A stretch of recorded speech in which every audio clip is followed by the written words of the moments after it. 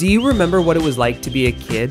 To just have fun and do whatever the heck you wanted and also eat good food? Grilled cheese sandwich. It's 3 words put together that can immediately bring back a memory like it was yesterday. That incredible gooey cheese with that plain white bread. Well, now that we're actually thinking about grilled cheese sandwiches, let's make them but with a twist. Today we're putting 2 versions head to head. One cooked in a trusty cast iron pan with good old butter, and the other the modern marvel of the kitchen, the air fryer.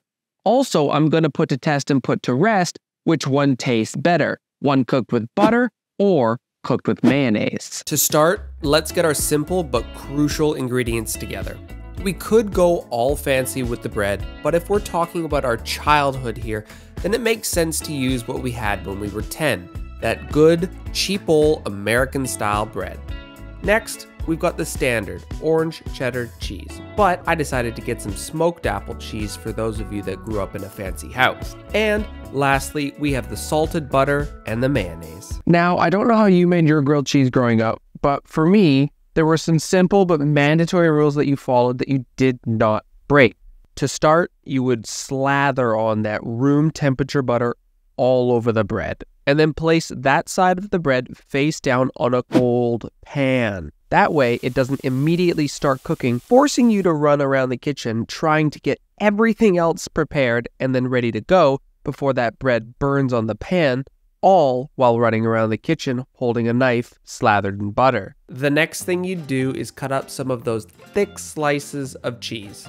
I always felt like I needed to slice myself an extra piece to munch on though, while I was getting the rest of the sandwich ready. Once you've finished cutting your cheese, place that onto the bread. The next thing you're gonna do is you're going to get some butter. You're gonna put that butter onto the final pieces of the bread.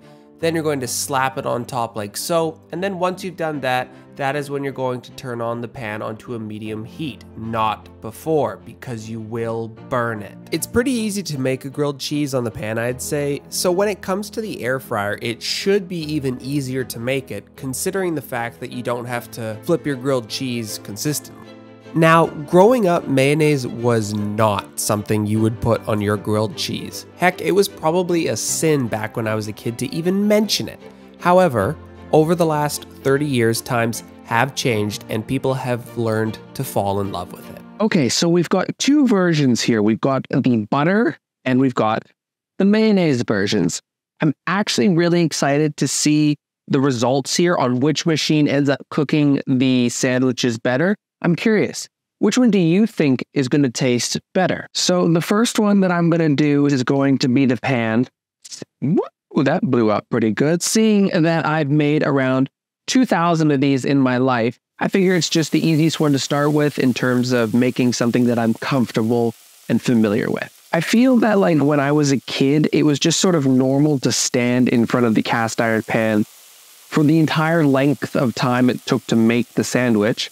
Because, you know, when I was a kid 25, 30 years ago, I didn't need to be anywhere. I didn't have a phone.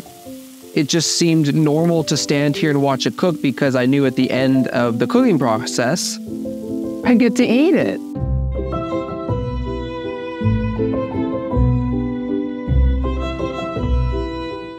So I'll stick these in the air fryer because I realized I actually don't have to physically be here to flip it or do anything. It should do it all by itself. However, when cooking the grilled cheese in the air fryer, I did 4 minutes on one side and was able to walk away and plunk my butt on the couch, wait for the beep, then flip it for another 4 minutes and repeat the couch sequence again. And the best thing is that this came out looking pretty dang good. Now, looking at these 4 sandwiches, you wouldn't really be able to tell which one was butter and which one was mayo. The big indicator and the big difference is obviously the char level. You sort of can tell with the pan. The pan creates that charred look, whereas opposed to the air fryer, it creates more of like that golden color look, but that's what I remember as a kid, the charred look of the grilled cheese. Now, before I dive into these incredible looking sandwiches, I just want to thank the sponsor of that video, me. Because without the help of me doing everything today, I would not be able to relive these childhood memories that have been locked in my head for over 25 years. So, thanks, me. Now that we've enjoyed those memories, let's get to the best flippin' part, eating these.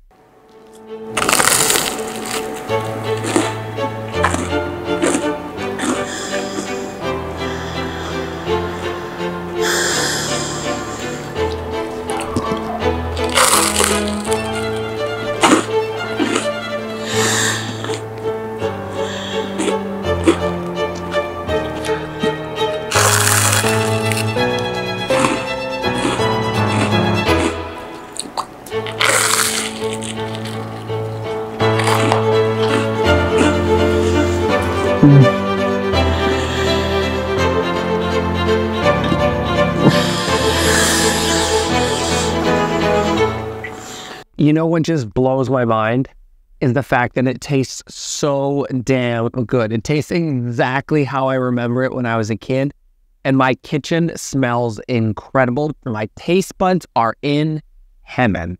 If I'm being honest here, the best tasting one was the air fryer.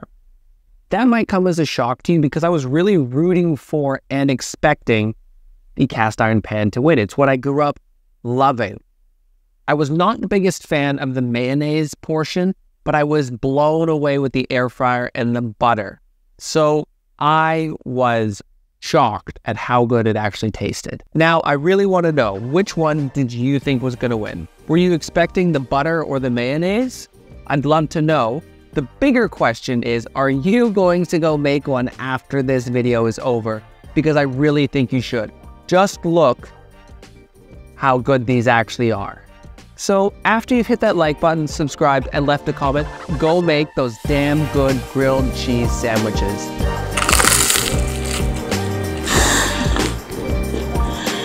It never gets old. Oh, f***ing hell. Followed that you did not break. So the first one that I'm gonna do is going to be the pan. Woo, that blew up pretty good. Because they are the bomb. Nope. Was it up to your expectations of what I did? Look how good the f***ing. Now I really want to know. Were you experienced? So after you've left the after you've hit that like button. So after you've hit that like button, subscribed, and left a comment, go make those damn. So after you've hit the like button, subscribed, and left a comment, go make those damn good childhood grilled. So after you've hit the like button, left a comment. So after you've hit that like button, subscribed, and left a comment, go make those damn good grilled cheese sandwiches.